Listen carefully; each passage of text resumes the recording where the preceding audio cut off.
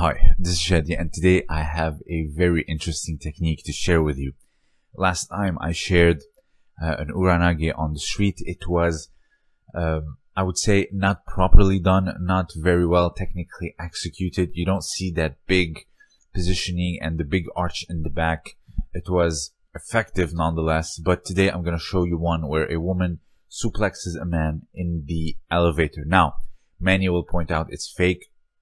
I have no idea if it's real or not, but the fact of the matter is the technique was superb and phenomenal, and I have to share it with you because there's so many elements to discuss in that technique. So first, let's take a look at the footage. So it is an elevator footage in Japan. He waits for the moment for the elevator to open so he can snatch the purse.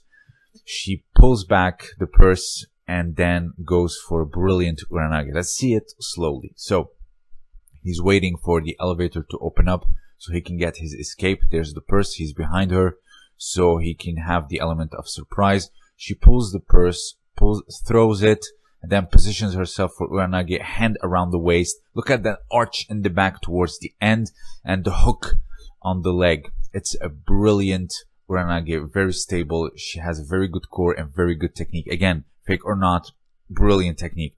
This is a freeze frame of the time where the impact happened. You can see the arch in the back, very beautiful. The soles of her feet are on the ground, very good stability. It's not the first time she's done this.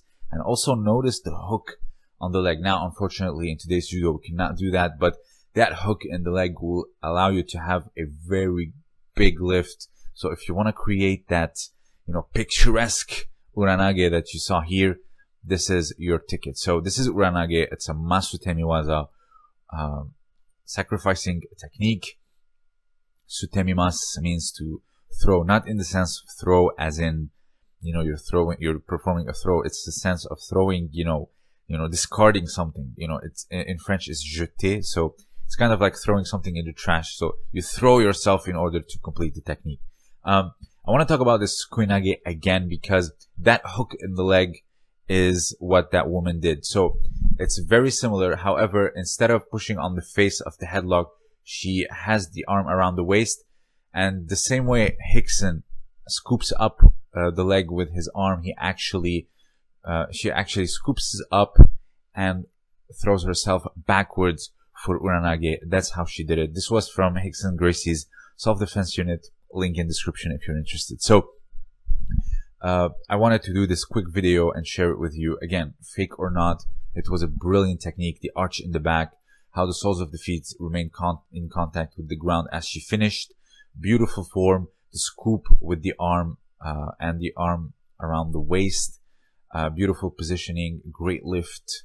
And this clearly shows that this woman is an athlete. If this is for a demonstration, brilliantly done. So if you have anything else to add about it, please let me know down below. This was Shadi, and thank you for listening.